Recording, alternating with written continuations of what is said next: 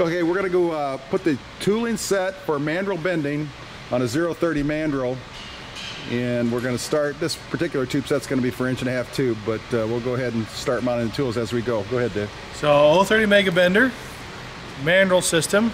First thing we're gonna do is put the mandrel onto the drawbar.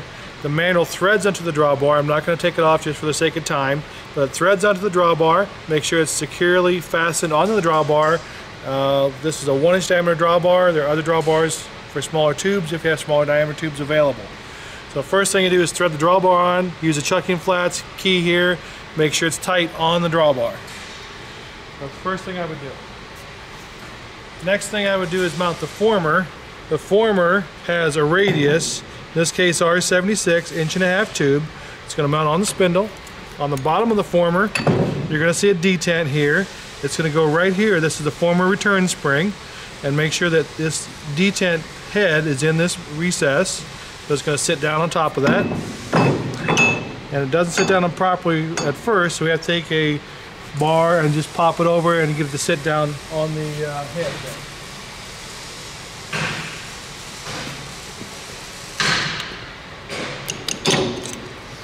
Okay, it just sat down nice, and now you can see former return spring springs the former back.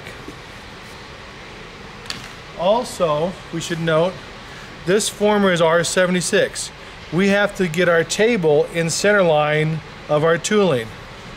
That's adjusted here where the table meets the bracket here. 4 17mm bolts to each side. Hand crank to adjust it for radius, so loosen the 4 bolts.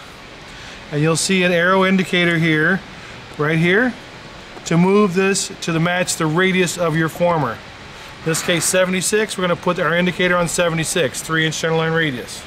When you're done, tighten the 4 bolts back up, and you're good to go there. Next thing we're going to drop in is our clamp die. Clamp die mounts on the dovetail. It's going to drop in. Fingers are up right now on the spring catches, so we can just pull those back and drop the clamp die in. I'm going to release the springs on the fingers, the clamp fingers. So just take and hold the spring, drop it back down. The fingers are released. We have to put our pressure die in place now.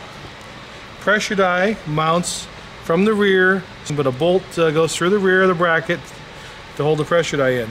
It's going to mount on the tang drive here. We're going to slip that in and put the bolt from the back into the rear of the pressure die.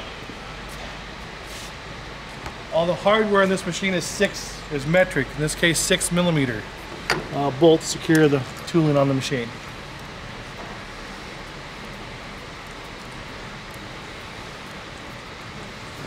Make sure the bolts are tight.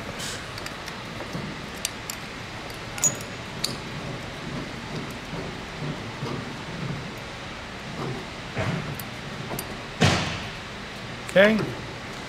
Last thing we have to put tooling wise on the machine is our wiper die.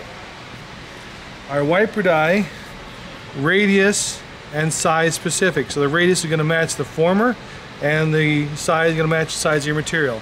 It's going to mount this side on the wiper bracket. Just going to drop it in here. It's got a dovetail cam lock. We're going to push in and turn, and we're also going to secure with a bolt.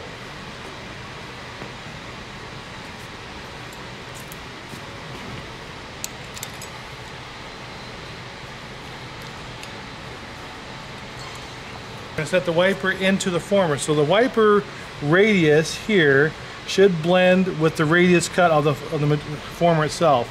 And the wiper tip should go to tangent, this tangent line on the former. That's where the bend begins. So we're going to adjust that now.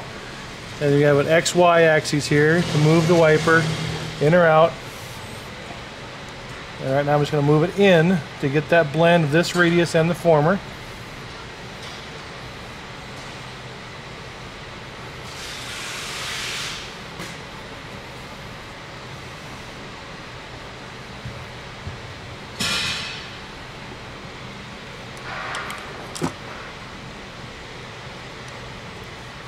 And when you're done, there should be a very small gap, consistent gap, of the radius of the wiper and the radius of the former, the radius groove of the former.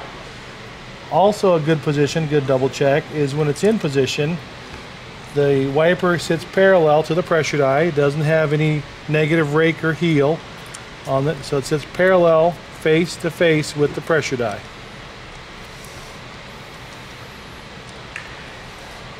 And one last check we can look at is on the back side where the radius cuts meet.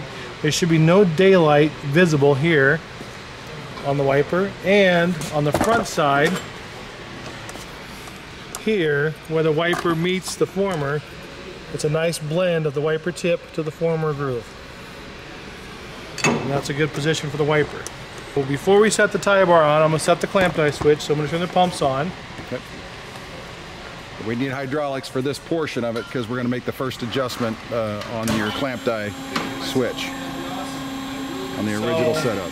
There are two settings you have to make before we set our clamp die switch. Number one, we're going to make sure that our face of our former is parallel with the face of our clamp die.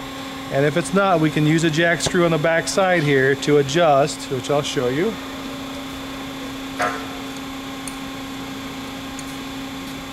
Loosen the jam nut.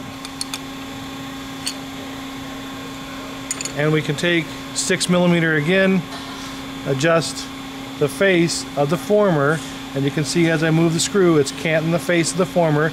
So I want to make sure those are parallel, so I have even clamping and even holding force across my tube. When I'm done, just tighten the jam nut. Okay. And release our fingers again.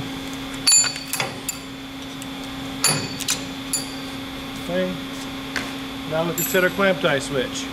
We're going to come to our control panel. Move the cylinder. This is loose right now. Move the cylinder about 1/4 inch away, face to face. Come over to the control panel. Close clamps. Okay, switch box is still loose. We're going to push it forward. It's a spring load. You'll feel resistance, about 3/16 of an inch. Lock it down. Open the clamps again, just to be sure the fingers are engaging.